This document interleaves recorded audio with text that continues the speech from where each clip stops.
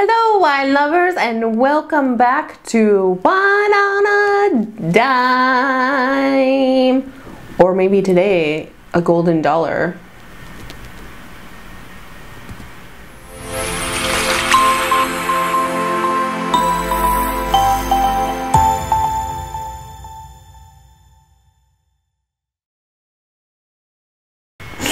Today we're reviewing a sparkling wine. I'm super excited. I saw this and right away I knew I had to do it. It comes in this box that is shaped like a golden nugget. I'm trying not to shake it up too much because it is a sparkling wine. I'm reviewing today Blue Nun 24 karat gold edition. Blue Nun has a special place in my heart. It reminds me a lot of my great aunt. I didn't know her a whole lot growing up, but when I went to college in the same town that she lived in, and she was a nun.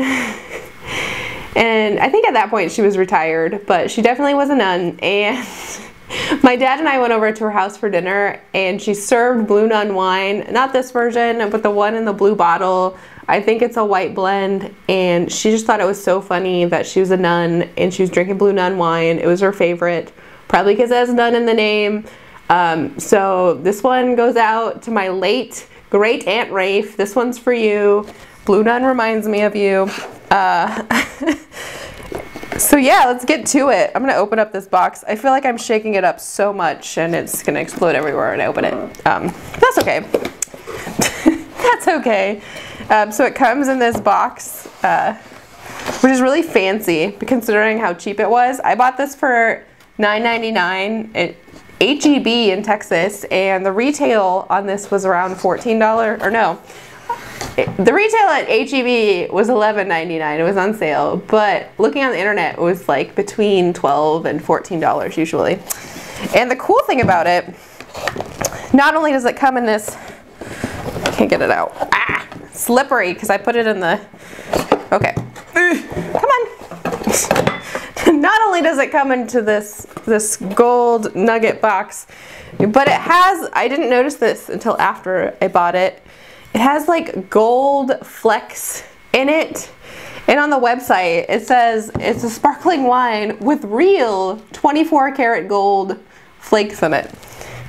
So that makes me a little nervous. I don't know how I feel about drinking gold, but we're gonna do it today.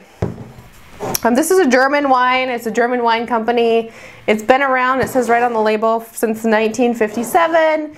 It has some history of being owned by different people. I think in the late 90s it was sold, and then the year after that they kind of introduced the famous blue bottles that I mentioned earlier that my late great Aunt Rafe used to enjoy. Yeah, I think we should just pop this open and drink some liquid gold, right? Do I want to open it on camera because it might explode everywhere? Because I shook it up a bunch? We'll see. We'll see how things go. I'll just keep filming, and then, you know, if it explodes everywhere, we all get to see it. So what I do is, when I open, I guess I should tell you what I'm doing. I don't take the cage off. I just kind of loosen it, and I grab on to the top, and I usually use a towel, and then you kind of like spin the bottle around. This is how I like to, it's about to come. Woo! Oh, it's not gonna explode too much. It's bubbling up though. This makes sure that you know, you never want to shake a bottle of sparkling wine and then like try to like make it have this fly somewhere. That's dangerous to you and others. So that's how you should probably open a bottle of wine. I feel like all the gold flecks went down to the bottom. Let's see how this pours. Ooh, it's quite fizzy, probably because I've been shaking it up. Let that die down a little bit. I have no idea what kind of wine this is. Oh, I can see the gold flecks and the fizz. I'm guessing it's like some sort of like sparkling Riesling. It says on the website, it said it used like a historical method of fermentation. So I'm not really sure what that means. That's pretty vague. we're gonna pour a big glass here. We'll put our 24 karat gold. The bottle's really nice. This looks really good for like $10. It comes in a gift box. It has gold flecks in it, and the bottle has like this dipped top in gold paint. Looks pretty fancy. Like if you were giving this to a host, they probably would have thought that you spent more than $10 on it. It's kind of a straw yellow color. It's very, very fizzy, and definitely has some gold flecks in it, which make me a little nervous. So, cheers. Smelling it.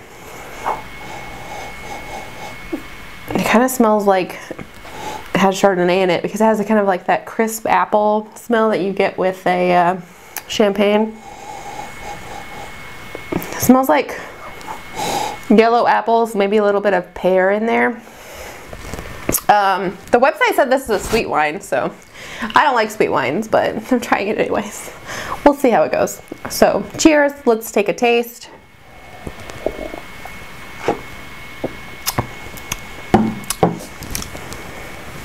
Oh.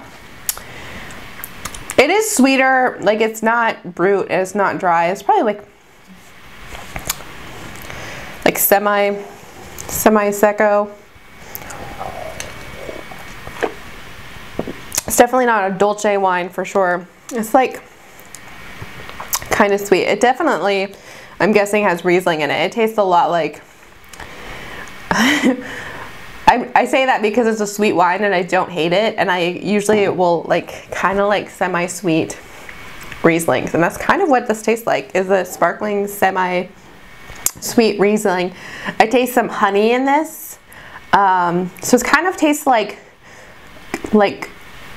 green, maybe like yellow, yeah, the yellow apples with honey drizzles on top. That's kind of what it tastes like if you like dipped an apple in honey. That's what this tastes like. But definitely more of a sour apple, not like a red delicious. This is quite good. I didn't know what to expect. I did not know what to expect. I can't really taste the gold flecks going down, so that's good.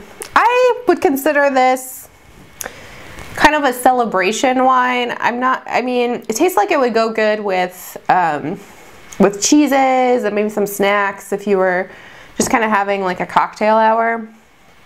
It's a little sweet, maybe to pair with a dinner. The website did say that it paired best with hors d'oeuvres, so I think they're spot on there. I swear, as soon as I open this, all the gold flecks, oh, now they're kind of coming up, went straight to the bottom. But it's only a $10 fancy gold fleck wine, so I guess you can't have like high expectations. But for a $10 wine, this tastes pretty good. It's better than a like Cook's champagne, which is like also $10. I'll tell you that much right now. What would I rate this wine? Kind of like I said earlier, you get a lot of, has a nice look for $10, and it tastes pretty good for $10. It is 11% alcohol by volume, by the way. Ugh. It's like a sparkling Riesling, I feel like. I'm not 100% sure on that, so don't quote me. It tastes like a sparkling Riesling. For what this is, I'm gonna give it a 4.9 out of 5, and that's really high, but it looks nice. It has a gold theme. Definitely looks more expensive than it is, and it tastes more expensive than what it is, which is more importantly the thing we're going for here. I feel like a lot of sparkling wines below, like in the $10 to $5 range, really miss the mark. But this one is one of the better ones I've ever tasted. So cheers to that.